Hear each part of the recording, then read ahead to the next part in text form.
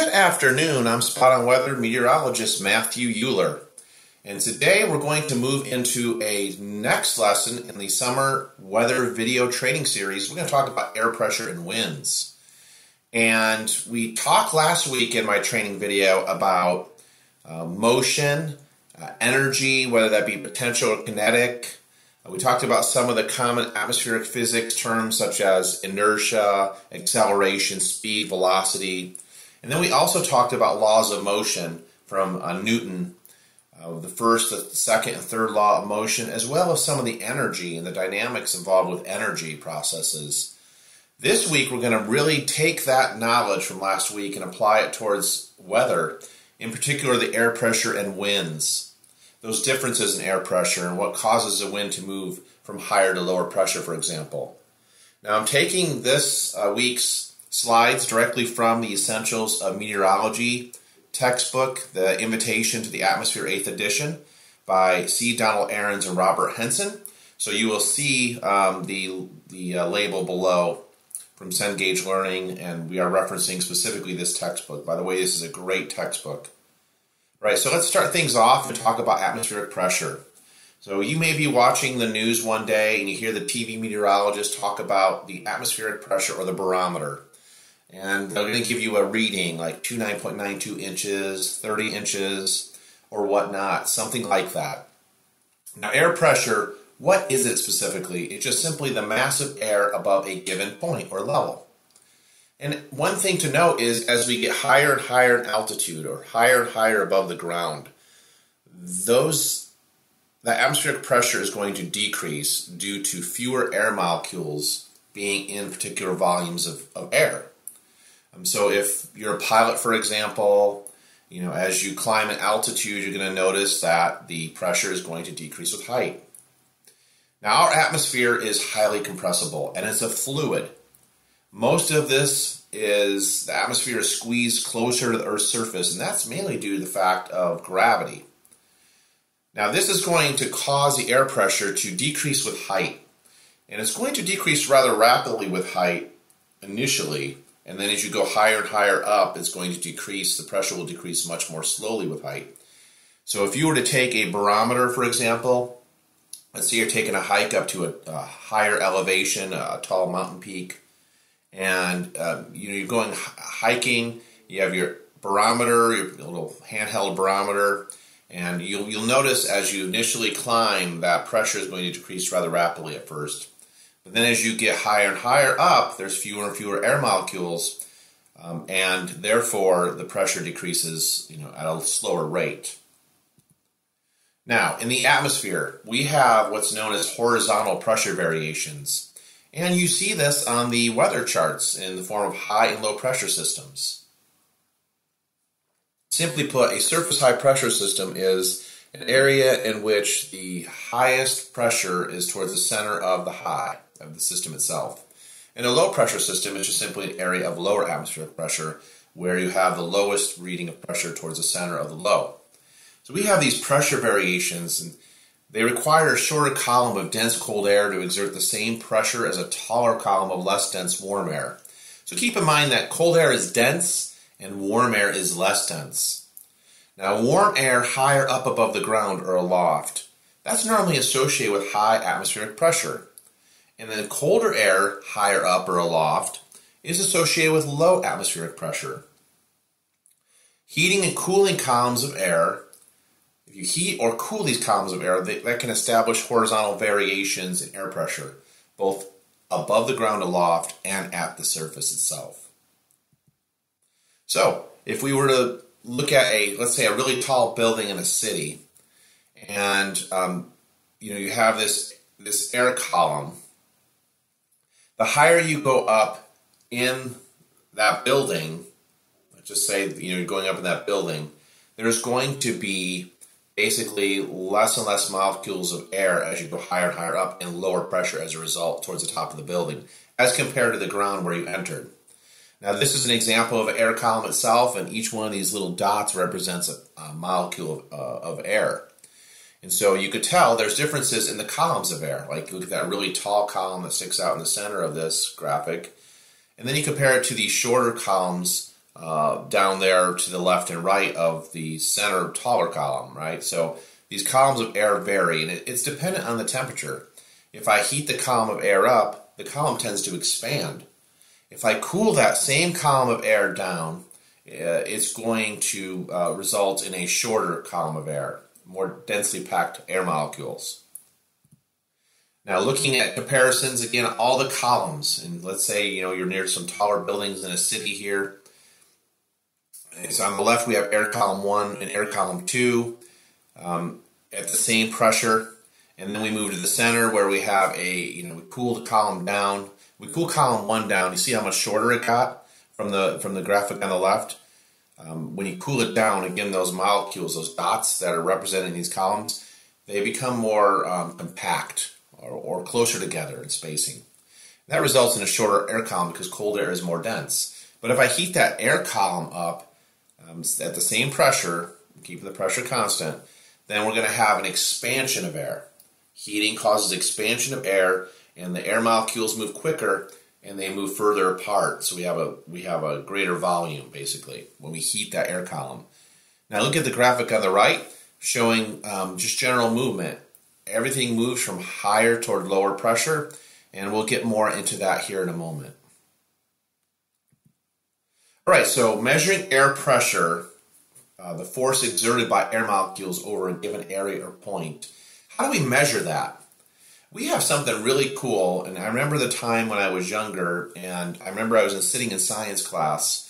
I was actually in a high school physics class, and I used to love looking at the barometer that my teacher had up there. It was actually a mercurial liquid barometer, and it, 760 millimeters is the standard atmospheric pressure. But I always loved just to go look at it and, just get close to it because the barometer is such an important instrument. It measures bars. These are units of pressure that describes a force over a given area. But the barometric pressure is so very important, right? To look at the barometer and see if that pressure is rising or falling. Generally, when the pressure is falling, you have lower pressure moving in, and that's typically associated with stormy weather. Whereas if the barometer, if you look at the dial or the needle on the barometer, and if it's actually rising, that's associated with higher pressure and fair weather. So I always thought it was really interesting to watch the trends in the pressure as these high and low pressure systems move through my area growing up, and I still love to look at it even today. But a barometer basically is the instrument that measures the pressure, atmospheric pressure, and the standard atmospheric pressure is 1,013.25 millibars. Aneroid barometers are the most common you'll see. Now, you can order these online. They're really cool. There's a lot of different designs out there as well. But these are the kind that you see people put on their walls in their homes. So the aneroid barometer, aneroid literally means without liquid. The one in my physics class, on the other hand, was a liquid mercurial barometer. We don't really deal much with mercury if we can avoid it because it's very poisonous. So if somebody were to break it and it was a glass barometer filled with mercury, it can actually cause a lot more problems. But anyway, aneroid barometers, no fluid. Here is what the tube looks like for a mercury barometer with liquid in it. So just some of the comparisons of some of the highest recorded pressure, for example, was at 1,085 millibars. Wow, over 32 inches of mercury in this case. This was in Tungsten, Mongolia, back in December 2001. And in the United States, our highest recorded pressure, actually in the continental U.S. outside of Alaska, was at Miles City, Montana, December 1983, where the barometer reached an incredible 1064 millibars. Now, a strong high-pressure system typically resides around 1040 millibars. And then again, the standard atmospheric pressure is at 1013.25 millibars, or 29.92 inches. Now, the lower the pressure goes on this scale, the stronger the storm system. So take a look at a deep low pressure system there at 980 millibars. And then hurricanes. Hurricanes are very effective at evacuating the mass above them. So they tend to have accelerated rising air motion. And as the stronger they get, the more intense the storm, the lower that barometric pressure. So for example, Hurricane Katrina, during landfall in August 2005 along the Gulf Coast, the central barometric pressure was 920 millibars. That's really, really low. And then even going further down the line, the lowest recorded sea level pressure was Typhoon Tip back in October 1979, 870 millibar pressure. So you can see the wide variety of ranges in pressure that we've seen here on Earth. Now this is the concept of that mercury barometer, a liquid barometer I was mentioning that I saw in my physics class when I was younger. So what you have is mercury in a dish at the base, and whenever the air pressure is getting higher or more dense, the molecules are packed more densely together, closely together, that pushes on the base of the barometer itself, the mercury in the dish, and then that causes the fluid in the tube, that vacuum glass tube, to actually rise up and get higher up. This is an example of an aneroid barometer. Again, aneroid literally meaning without liquid, no liquid involved. And so you'll see this is a more sophisticated one with amplifying levers and aneroid cell within it. But you typically have on the glass face different characteristics such as stormy, rain, changes, fair weather or dry weather. And so if you look at this particular example, I'm showing you a range of 980 millibars, right below the stormy word, all the way up to 1040 millibars for dry. And this needle is going to fluctuate based on the atmospheric pressure. And I actually have one here on my wall at home that is actually pretty accurate. I tend to watch it and compare it to the National Weather Service. Here is an actual special type of barometer. It's called a barograph. And it literally records the trace of pressure. It has this amplifying lever, this paper just rotates, it rotates around as this ink trace records the barometric pressure over history, over a time period. Now pressure readings. Each one of these barometers is going to have a certain sense of instrument air built within it. This is caused by the surface tension itself of the mercury. If it was a mercury liquid barometer, that would be the surface tension of the mercury against the glass tube itself. Now, station pressure is a special type of pressure that takes into account the elevation.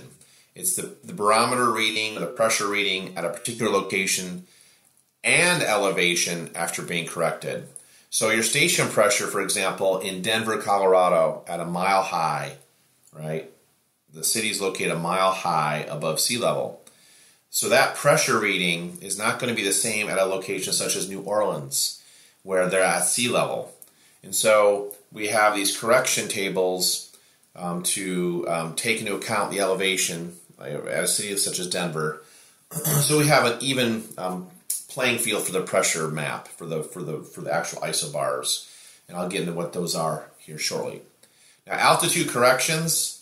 These are made so a barometer reading taken at one elevation can be compared with a reading taken at another. Again, that's my example between Denver at a mile high elevation over 5,000 feet above sea level compared to New Orleans, which is right at sea level. We want a common map to compare the pressure readings between locations. So we have to calculate the station pressure to take into account elevation. So here's an example of elevation changes and pressure readings. If you notice on the top portion of this illustration, at point A, 952 millibars is the actual pressure reading. If you were to go up on top of that hill at point A, your barometer would read 952 millibars. So we have to correct it because that location, we correct the pressure because that location is 600 meters above sea level.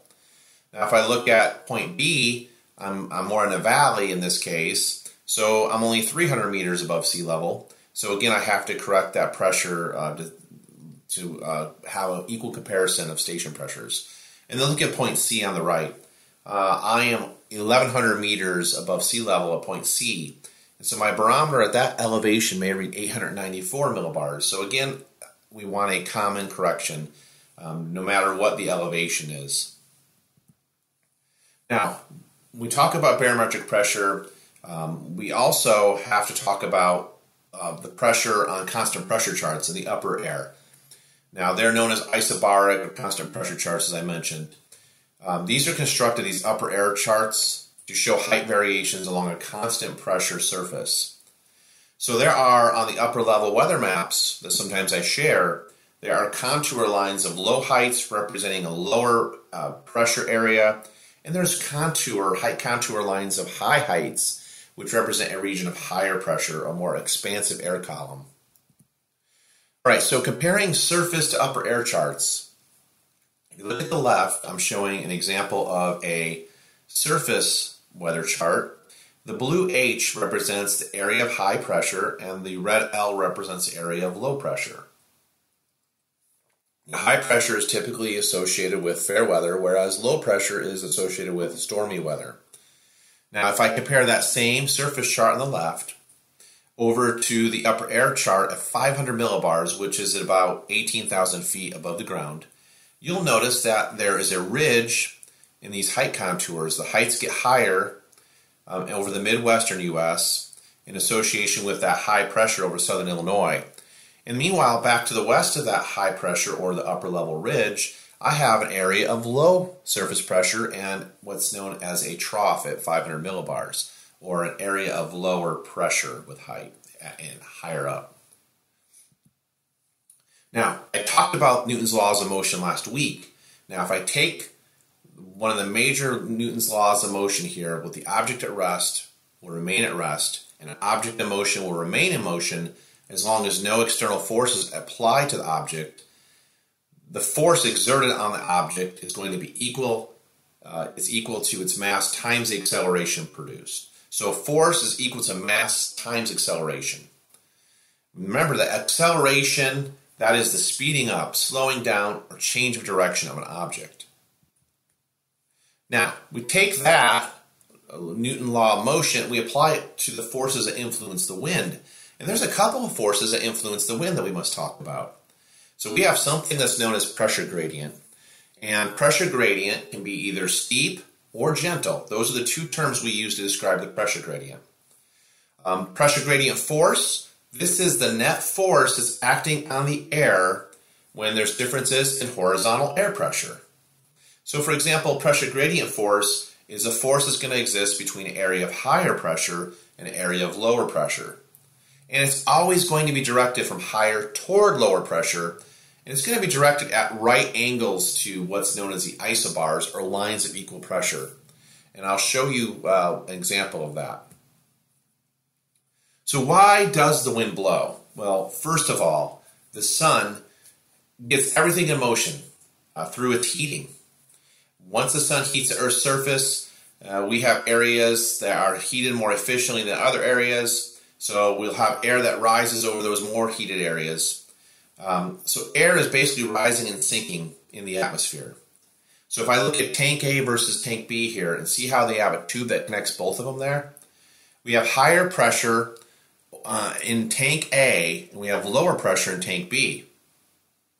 So if I were to take into account the pressure gradient force, it's always going to be directed from the high pressure, see where the H is located, toward the area of lower pressure, that black L at the bottom of tank B.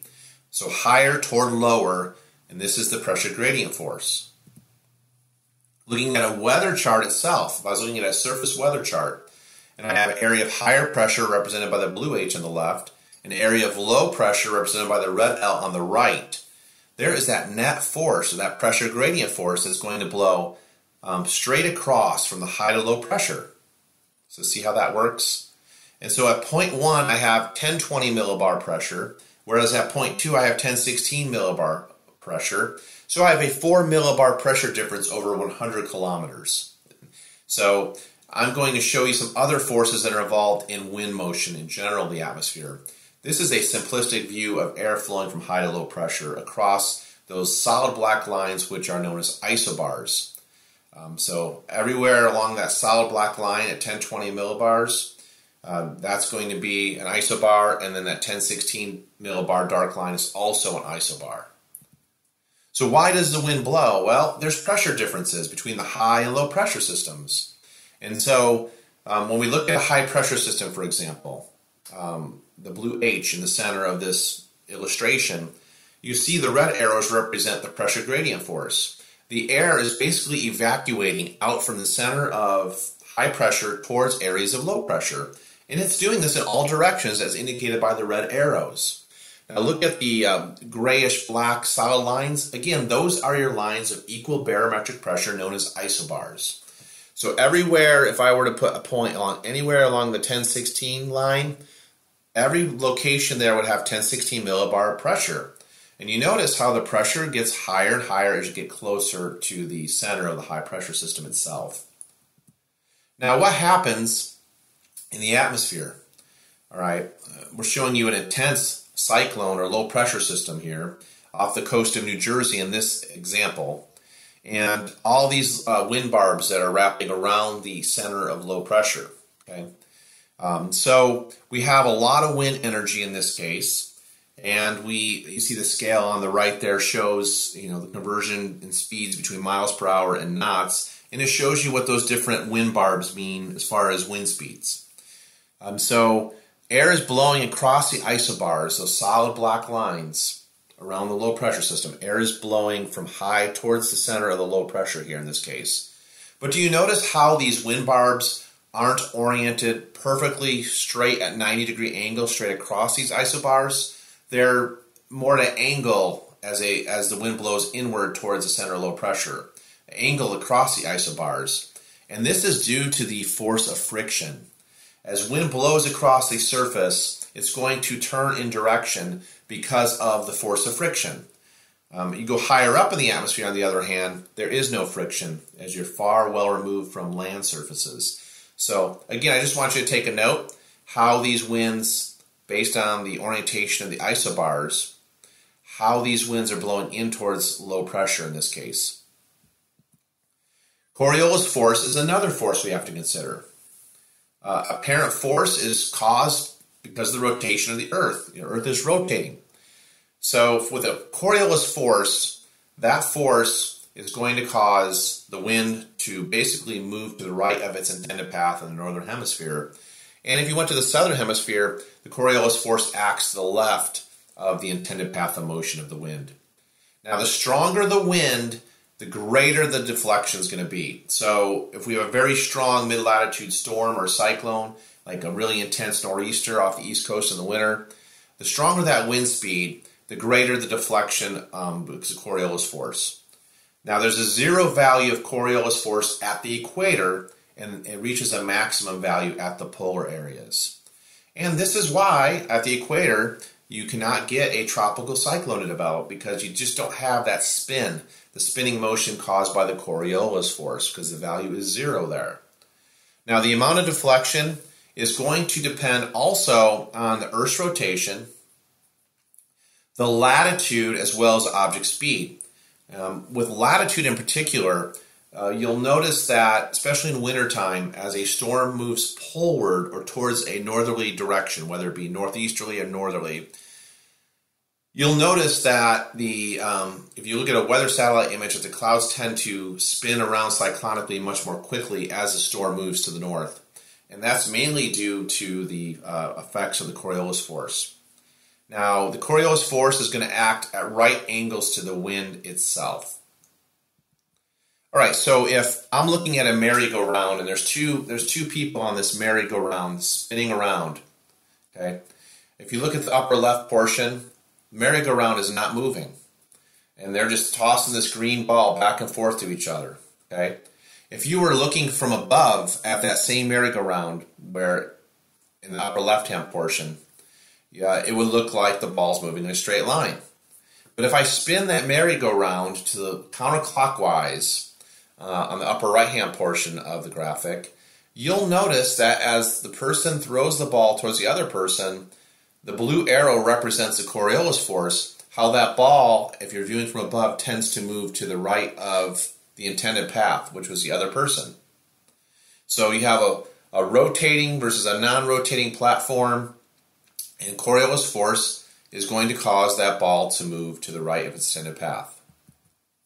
Now, with the wind, why does the wind blow again? If we look at the globe, all right, if you're flying in an airplane on the left, along those parallels of latitude, you'll notice the difference in distance. So for example, if you're in northern Canada on that graphic on the left, it's a much shorter distance because the circumference of the Earth decreases as you move toward the North Pole. But look how much more distance represented by the yellow arrow the plane has to cover down along the equator, for example. So there's a big difference in distance. It's due to the circumference of the Earth. The Earth has a much greater circumference at the equator as compared to the higher latitude areas, especially as you get closer and closer to the North Pole.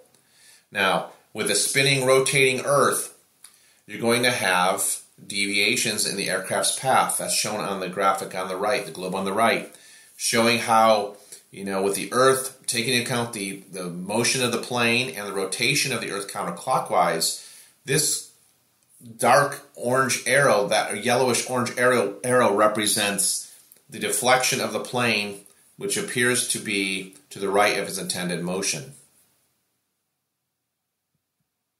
And one other thing to note is the deflection or the Coriolis force is much greater at the farthest north point of the plane flying. All right, so straight line flow aloft. What are we talking about when we talk about that? As I mentioned earlier, there's no friction the higher up above the ground you get. There's no land, you're well above the surface of the Earth. So we call the geostrophic wind, it can be estimated directly by observing the orientation of the isobars or those height contours on an upper level chart. Now when the flow of air is considered geostrophic, this means the height contours are straight and evenly spaced and the wind speed is fairly constant. A geostrophic wind is going to blow parallel to the height contours. Again, we have no friction higher up in the atmosphere. So here's an example now of the different forces acting on an air parcel. As we move basically from point 1 to point 5, and you'll notice the pressure gradient force is always going to be directed by the red arrow. That's a pressure gradient force, always directed from high toward lower pressure or higher toward lower heights. If we're on the upper air charts, notice the Coriolis force is represented by the blue arrows. That's represented by the initial CF. And it's always going to act to the right of the parcel's path of motion. Now, we get a geostrophic wind when both the pressure gradient force and this Coriolis force are acting equal and opposite to each other. So at point 5, we have a truly geostrophic wind at which there's balance between the pressure gradient force directed from high toward lower heights and the Coriolis force directed to the right of the intended path of the parcel's motion. And so what happens is we have the winds that blow parallel to the height contours when we reach that geostrophic wind. Looking at a stream and comparing it to the atmosphere, if I look at these height contours, the solid black lines on the right, this upper level chart, it's very similar to a stream. So you'll notice on the image of the stream on the left how the water is moving much slower. There's a slower flow of the water, the wider that stream is. But if I narrow down the stream, now my water is going to move much quicker or faster as I narrow the stream, the surface area of the stream in. And so in the upper level chart, the wind works the same way. At point 1, you have perfect geostrophic flow, where you have the pressure gradient force or height gradient force being balanced by the centrifugal force acting in equal and opposite directions. And then at point 2, that air parcel is entering an accelerated area, similar to the stream. So you notice how the dark lines, those height contours, are getting closer together on the graphic on the right. And that's going to cause an acceleration of that wind, similar to the stream, the water moving much more quickly, the narrower the stream. And so what happens is the atmosphere has to reestablish that equilibrium, get back to that geostrophic wind where the pressure gradient force and the Coriolis force are equal and opposite to each other once again. All right, so we have shown an example here of more of straight line flow. But what happens in the atmosphere is you have these huge ridges and these very deep troughs, and you get parcels that move around curved flow. And so in the atmosphere, we just don't have straight line flow very often. For curved winds around lows and highs, aloft.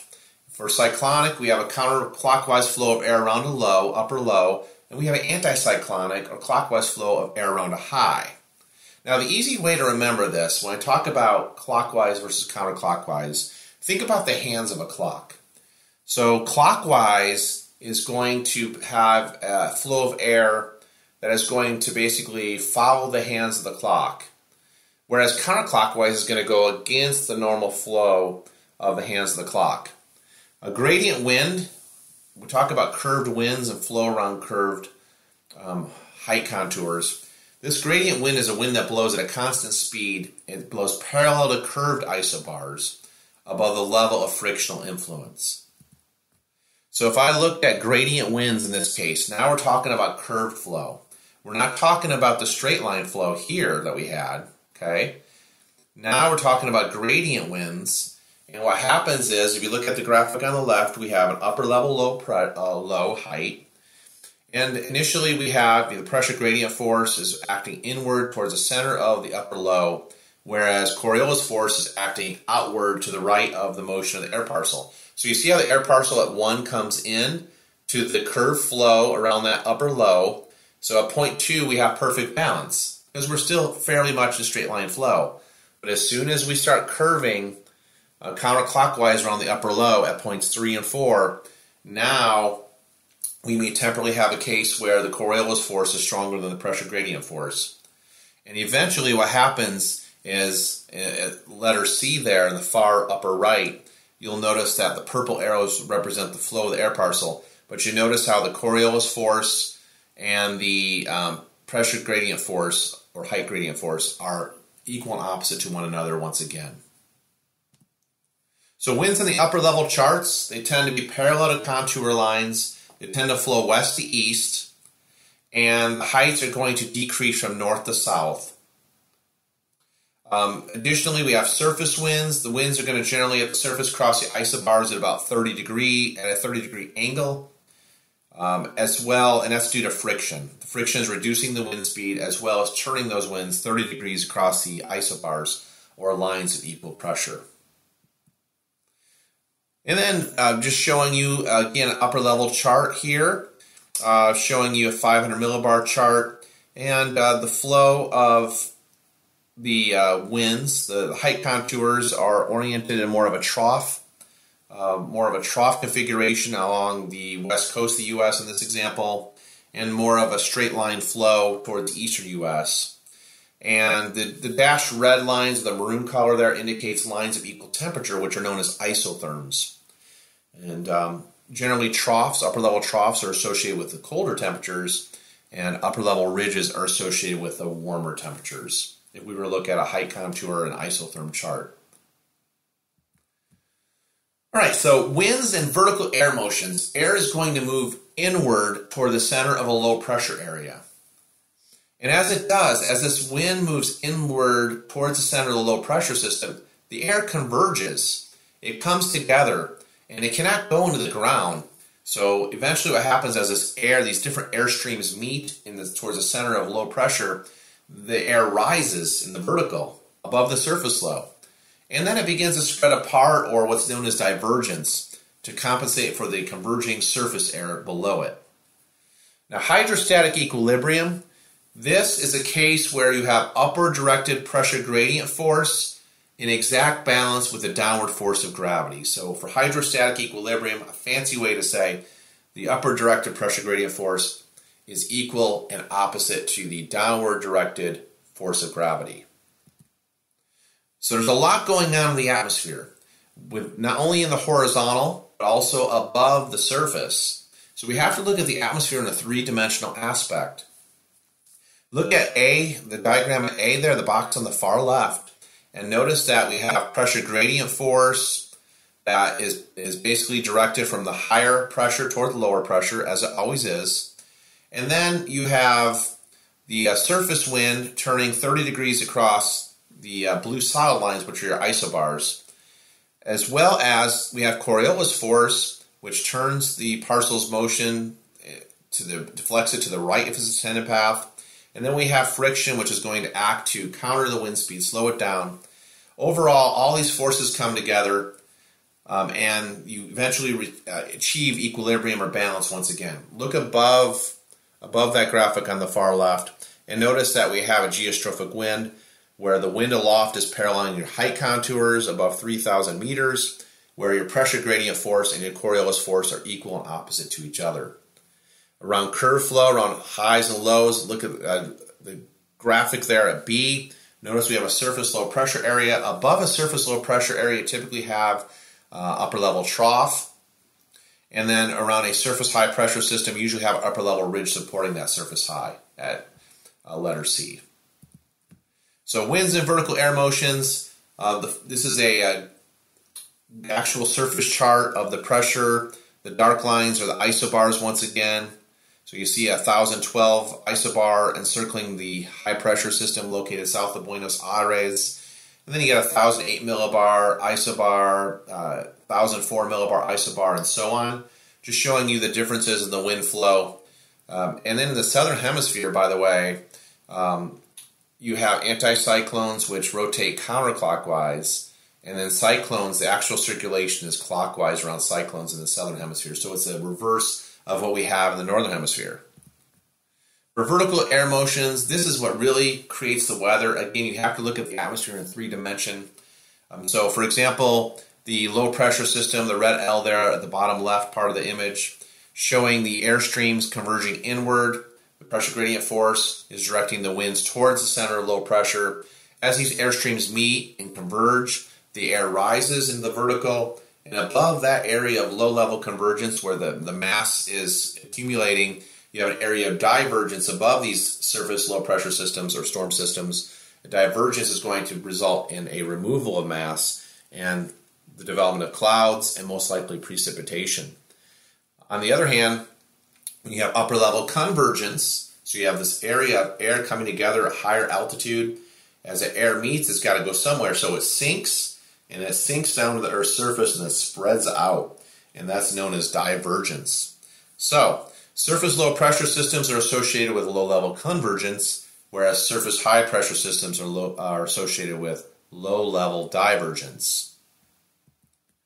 So determining wind direction and speed now, moving into this topic, wind is going to be characterized by direction, speed, and gustiness. Your TV meteorologist again may show you, hey, the wind today is from the northeast, at 10 to 15 miles per hour, that's your speed. But there are gusts above 20 miles per hour, and that's exactly what the meteorologist uses to tell you how the wind is for that particular day. Describes it in the term of the direction, which from where it's coming from, the speed, as well as that gustiness. So wind direction describes the direction from which the wind is blowing from. And, we can use terms such as onshore wind flow if you're located along a major body of water. Offshore wind flow is going to blow from land toward water. Then you have upslope flow in mountainous areas where your slopes heat up much more efficiently during the day, and you have a breeze that blows up, a wind that blows up the mountain slope. At night, the mountain tops cool much quicker than the lower valley, and then you get these downslope winds. And so we can use a number of terms to describe the wind. Now here's an example of, again, onshore wind. It's basically a wind that blows from the water towards the land. And this typically happens during the summertime with something known as a sea breeze, where the land heats up much more intensely and the air rises much higher, rises vertically over the land, and the cooler breeze comes in off the water to replace the rising air. That's known as onshore wind. An offshore wind would be an example of a land breeze at night when the land cools much more quicker than the nearby area. Land's cooling much more quicker than the nearby water, and so you get an offshore wind. Determining wind direction and speed, we like to use this wind rose. Generally, a wind from 360 degrees is from the north, a wind from 090 degrees is from the east, a wind from 180 degrees is from the south, and a wind from 270 degrees is from the west. So you see all the different, compass from 0 to 360, this compass rose or this wind rose shows you the directions that are associated with the different compass degree points. And so typically in the summertime, we see a lot of winds that come from the 225 degree area of this compass. From the southwest, we get a lot of southwesterly winds in the summertime on the east coast. In the wintertime, we get a mix of from the northwest, from 315 to 320 degrees, a lot more from the north, 360 degrees, as well as from the northeast at 045 degrees. So the influence of prevailing winds. Prevailing winds are going to be the wind direction that's most often observed during a given time period at a location. And these prevailing winds can greatly affect the climate of a region. So for example, with upslope winds, if you lived in a mountainous area, upslope winds would result in rising, cooling air, which makes clouds and fog higher towards the top of the mountain, and sometimes precipitation too. As compared to downslope winds, as the air sinks, it's going to dry out, and you'll have much less in the way of clouds, fog, and precipitation in that case. This is an example of trees being bent because of a prevailing wind direction and speed. This is more a constant direction and speed at a specific location. You notice how the trees are bent from the left to the right in this picture.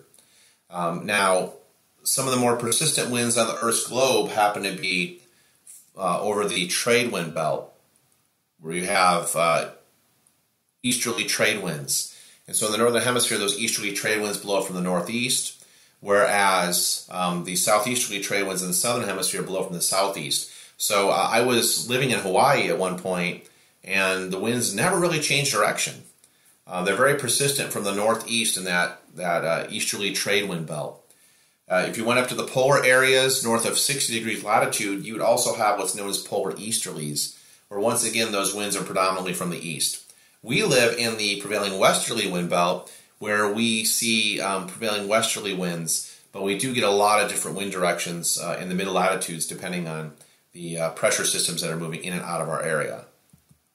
So determining wind direction and speed, how do we do it? We do it through the use of wind instruments such as a wind vane, an anemometer, something known as an aerovane, raw wind sound, wind soundings. We have wind profilers, as well as radar. Doppler radar detects the velocity of the droplets as they're moving within that radar coverage.